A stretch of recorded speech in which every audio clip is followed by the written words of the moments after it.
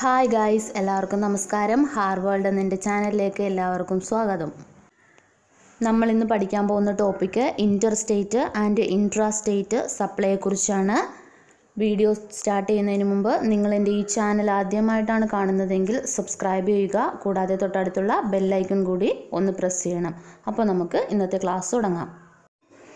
First നമുക്ക് interstate supply എന്താണെന്ന് നോക്കാം. ബ്രാക്കറ്റിൽ എഴുതിയിട്ടുണ്ട് ബിറ്റ്വീൻ സ്റ്റേറ്റ്സ്. അത് നോക്കുമ്പോൾ തന്നെ നിങ്ങൾക്ക് മനസ്സിലാകും ഇൻ്റർസ്റ്റേറ്റ് സപ്ലൈ എന്ന് പറഞ്ഞാൽ ബിറ്റ്വീൻ സ്റ്റേറ്റ്സ് ആണ്.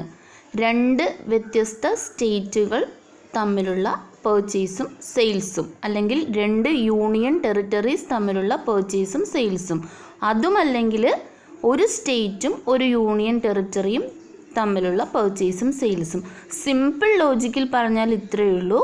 വാങ്ങുന്നയാളുടെ സ്ഥലവും വിൽക്കുന്നയാളുടെ സ്ഥലവും ഒന്നുകിൽ രണ്ട് സ്റ്റേറ്റിലായിരിക്കണം, അല്ലെങ്കിൽ രണ്ട് യൂണിയൻ ടെറിട്ടറീസിലായിരിക്കണം, അല്ലെങ്കിൽ ഒരു സ്റ്റേറ്റിലോ ഒരു യൂണിയൻ ടെറിട്ടറീസിലോ ആയിരിക്കണം.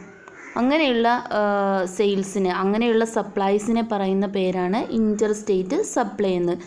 ഇതാണ് ഞാൻ ഫസ്റ്റ് പോയിന്റിൽ ഇവിടെ മെൻഷൻ ചെയ്തിരിക്കുന്നത്. Where the location of the supplier and the place of supply are in to different States or in to union territories or in A state and A union territory, it shall be treated as A supply of goods in the course of interstate trade. ഇനി നമുക്ക് interstate സപ്ലൈയുടെ second point എന്താണെന്ന് നോക്കാം. Supply of goods imported into the territory of India shall also be treated as interstate supply. Second പോയിന്റിൽ ഇതാണ് പറയുന്നത്, ഇന്ത്യയിലേക്ക് import ചെയ്യുന്ന എല്ലാ ഗുഡ്സിൻ്റെ സപ്ലൈയും ഇൻ്റർസ്റ്റേറ്റ് സപ്ലൈ ആയി കണക്കാക്കണം. അത് ബിറ്റ്വീൻ സ്റ്റേറ്റ്സ് അല്ല, ബിറ്റ്വീൻ യൂണിയൻ ടെറിട്ടറീസ് അല്ല, between state and union territory അല്ല. എന്നിരുന്നാലും ഇന്ത്യയിലേക്ക് ഇമ്പോർട്ട് ചെയ്യുന്ന എല്ലാ ഗുഡ്സിൻ്റെ സപ്ലൈയും ഇൻ്റർസ്റ്റേറ്റ് സപ്ലൈ ആയിട്ട് കണക്കാക്കണം. തേർഡ് പോയിന്റിൽ പറയുന്നത് എന്താണെന്ന് വെച്ചാൽ, supply of goods in the taxable territory not being an intrastate supply and not covered elsewhere in this section shall also be treated to B an interstate supply. അതായത് taxable ടെറിട്ടറിയിലുള്ള ഗുഡ്സുകളുടെ supply intrastate supply അല്ല. പിന്നെ എന്താ പറഞ്ഞിരിക്കുന്നത്, and not covered elsewhere in this section. ഈ സെക്ഷനിൽ വേറെ ഒരു ഭാഗത്തും ഉൾക്കൊണ്ടിട്ടുമില്ല. അങ്ങനെയുള്ള സപ്ലൈകളുണ്ടെങ്കിൽ അത്തരം സപ്ലൈ ഇൻ്റർസ്റ്റേറ്റ് സപ്ലൈ എന്ന വിഭാഗത്തിൽ ഉൾക്കൊള്ളിക്കാം എന്നാണ് മൂന്നാമത്തെ പോയിന്റിൽ പറയുന്നത്. ഇനി നമുക്ക് ഇൻട്രാസ്റ്റേറ്റ് സപ്ലൈ എന്താണെന്ന് നോക്കാം. ഞാൻ ബ്രാക്കറ്റിൽ എഴുതിയിട്ടുണ്ട് വിത്ത് ഇൻ ദി സ്റ്റേറ്റ്. അതായത് ഒരു സ്റ്റേറ്റിൻ്റെ ഉള്ളിൽ തന്നെ നടക്കുന്ന സപ്ലൈ, പർച്ചേസ് ആയാലും സെയിൽസ് ആയാലും അവ ഒരു സ്റ്റേറ്റിൻ്റെ ഉള്ളിൽ തന്നെ ഉണ്ട്. എക്സാമ്പിൾ പറയുകയാണെങ്കിൽ, ഇപ്പോൾ തൃശ്ശൂരിൽ നിന്ന് എറണാകുളത്തേക്ക്, അല്ലെങ്കിൽ കൊല്ലത്ത് നിന്ന് എറണാകുളത്തേക്ക്, അല്ലെങ്കിൽ വേറെ ഏതെങ്കിലും ജില്ലയിൽ നിന്ന്, അതായത് പർച്ചേസ് ചെയ്യുന്ന സ്ഥലവും സെയിൽസ് നടക്കുന്ന സ്ഥലവും ഒരു സ്റ്റേറ്റിൻ്റെ ഉള്ളിൽ തന്നെയാണെങ്കിൽ അങ്ങനെയുള്ള ട്രേഡിനെയാണ് നമ്മൾ ഇൻട്രാസ്റ്റേറ്റ് ട്രേഡ് എന്ന് പറയുന്നത്. വിത്ത് ഇൻ ദി സ്റ്റേറ്റ് എന്ന് പറഞ്ഞാൽ ഒരു സ്റ്റേറ്റിൻ്റെ ഉള്ളിൽ തന്നെ.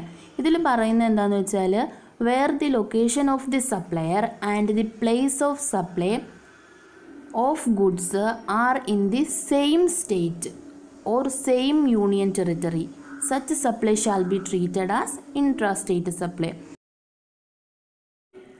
സെയിം സ്റ്റേറ്റിൻ്റെ അല്ലെങ്കിൽ സെയിം യൂണിയൻ ടെറിട്ടറിയുടെ ഉള്ളിൽ നടക്കുന്ന ട്രേഡിന് നമ്മൾ ഇൻട്രാസ്റ്റേറ്റ് സപ്ലൈ എന്ന് പറയുമെങ്കിലും ചില കേസസിൽ വിത്ത് ഇൻ ദി സ്റ്റേറ്റ് ആണ് സപ്ലൈ നടക്കുന്നതെങ്കിലും അവ നമ്മൾ ഇൻട്രാസ്റ്റേറ്റ് സപ്ലൈ ആയിട്ട് പരിഗണിക്കില്ല. അവ ഏതൊക്കെയാണെന്ന് നമുക്ക് നോക്കാം. First one, import of goods. Goods import ചെയ്യുന്നത് ഒരിക്കലും ഇൻട്രാസ്റ്റേറ്റ് സപ്ലൈ അല്ല. അതുപോലെ തന്നെ എക്സ്പോർട്ട് ഓഫ് ഗുഡ്സ്, ഒരു സ്റ്റേറ്റിൽ നിന്ന് ഗുഡ്സ് എക്സ്പോർട്ട് ചെയ്യുന്നത്, അതും ഇൻട്രാസ്റ്റേറ്റ് സപ്ലൈ അല്ല. നെക്സ്റ്റ് വൺ പറയുന്നത് supply of goods to cess യൂണിറ്റും supply of goods by cess യൂണിറ്റും. സെസ് യൂണിറ്റ് എന്താണ് എന്നുള്ളതിന് ഒരു വീഡിയോ ഞാൻ വേറെ ചെയ്യുന്നുണ്ട്. അപ്പോൾ സെസ് യൂണിറ്റുകൾ നടത്തുന്ന സപ്ലൈ, സെസ് യൂണിറ്റുകളിലേക്കും അവിടെ നിന്നും നടത്തുന്ന ചരക്കുകളുടെ സപ്ലൈ ഒരിക്കലും ഇൻട്രാസ്റ്റേറ്റ് സപ്ലൈ അല്ല. അതുപോലെ തന്നെയാണ് supply of goods to cess ഡെവലപ്പറും supply of goods by cess ഡെവലപ്പറും. Cess developers നടത്തുന്ന ഗുഡ്സിൻ്റെ സപ്ലൈയും ഇൻട്രാസ്റ്റേറ്റ് സപ്ലൈസ് അല്ല.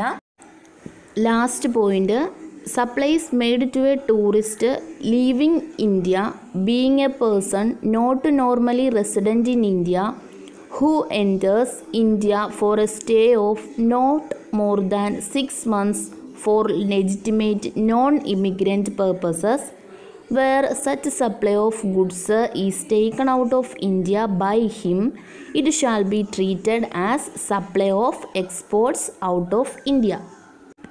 ഇന്ത്യയിൽ സ്ഥിരതാമസക്കാരനല്ലാത്തൊരു വ്യക്തി ഇന്ത്യയിൽ കുറച്ച് ഒരു 6 മാസത്തിൽ കുറവുള്ള ഒരു കാലയളവിൽ ഇന്ത്യയിൽ വന്ന് താമസിക്കുന്നു. സ്വാഭാവികമായിട്ടും അവർ തിരിച്ചു പോകാൻ നേരത്ത് ഇന്ത്യയിൽ നിന്ന് പർച്ചേസൊക്കെ ചെയ്തിട്ടായിരിക്കും പോകുന്നത്.